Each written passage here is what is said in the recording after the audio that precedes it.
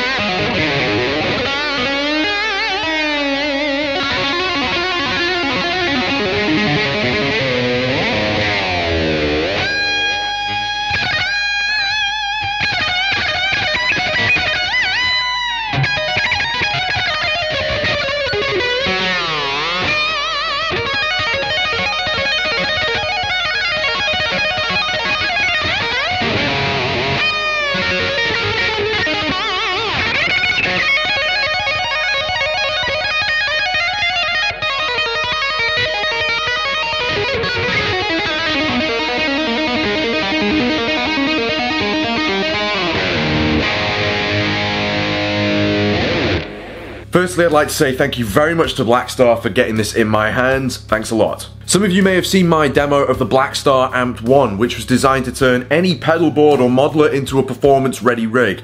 This does way more than that, and for me personally is a product I've been waiting for such a long time. It does everything a 100 watt head would do and more, with multi-effects built in into a little box that weighs just over a kilo. Since I just got this after the embargo was lifted, you may have seen demos on this already, so I'm going to try and keep it as brief as possible, but this is a very capable piece of kit, so forgive me if I natter on a fair bit about it. AMP 2 is designed to be everything a 100 watt head would be, but in pedal format with multi-effects built in. And just to walk you through what you get, it may look like a sea of knobs, but it is very simple to use, absolutely foolproof. It's really well thought out. In the amplifier section here, you've got a 3-band EQ, a gain, a voice control, which I'll talk about in a second, and a master volume. So everything you'd expect to find on the front of an amp. Just to tell you what the voices are, you get USA, UK, and Classic. USA is an all-purpose clean channel, great to start off. The UK voicing is basically a crunch channel and has a fair amount of grunt in it if you turn the gain up. And Classic is even heavier, a great starting point if you want to get into the metal side of things.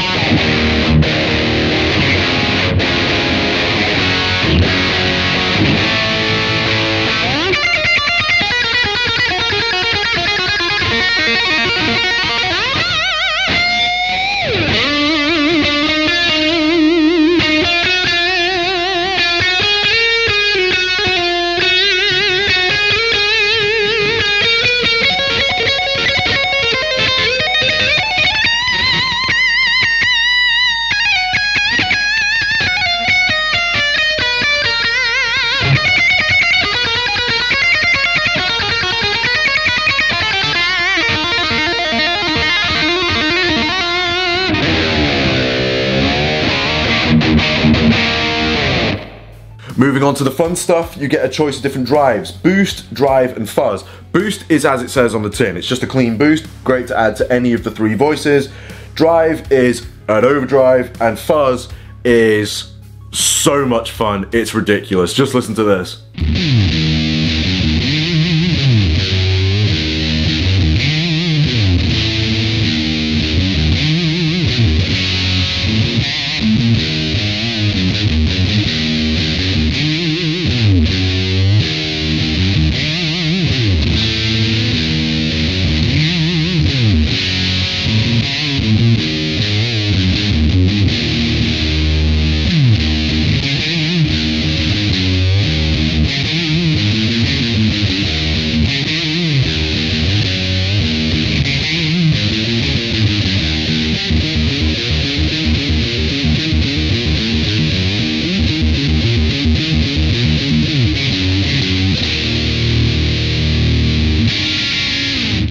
See, we're already having loads of fun. We haven't even got to the effects yet. Moving over to the modulation section, you get 4 different effects: chorus, flanger, tremolo, and phaser. All of them are dead easy to control. You get 3 knobs, it's all really simple. And what's cool with the chorus and flanger is if you turn up the depth knob past 12 o'clock, the chorus turns into a flanger. You see it appear. Moving over to the delay section, you get 3 different delays, linear, analog, and shimmer. All of them sound great. And what's really cool is if you ever want to deep dive and tamper with anything further, if you hold down the shift button up here or the tempo button, you can control even further the different timings, different presets. You can choose between dotted 8s and triplets and what have you. You'll see them all appear on the little screen at the bottom. You've also got a choice of 3 different reverbs: room, spring, and plate. My personal favorite is the plate reverb. And what's cool with all of these buttons here, the modulation, the delay, and the reverb buttons, they're all latch controls. So if you held onto each of those buttons, they call it emphasis, where you get even more of the effect, but it's basically an extra layer of excitement. So if you're on the shimmer delay, for example, you would hold down the delay button and the delay volume turns way up so that you get way more of it in essence.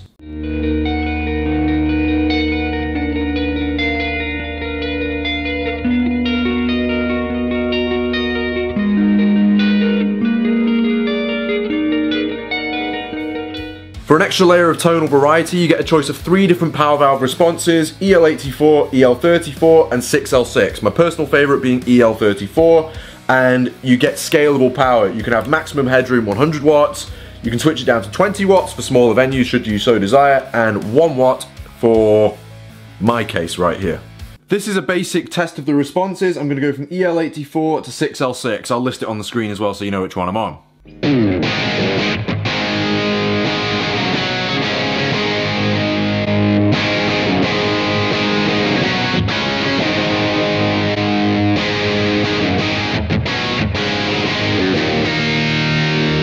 I'm genuinely mind blown, really impressed by how much they've put into such a small package here, and it's good quality as well. Moving over to the back, just to sum up what's here, it's everything you'd expect to find on an amp head. You've got your input there, which is where your guitar signal will go. You've also got a 1/4 inch out, an effects loop there, send and return, your balanced outputs, you've got a direct out, which is what I'm going to be using for today's demo. You've also got a headphone out for silent playing and or recording, should you so desire. You've also got a USB there, so you can access the archetype software like with the AMPED 1, so you can choose between different cabs, mic choices, etc. Really helpful if you are recording once again. Moving over to this side, you've got 9-volt power out, so you can power your pedals, which is absolutely brilliant, so all the more of a reason to get one, and it saves you an awful lot of real estate. You don't have to hoof around a giant pedal board anymore. You've also got cab out as well, so you can hook it up to any cab of your choice and rock.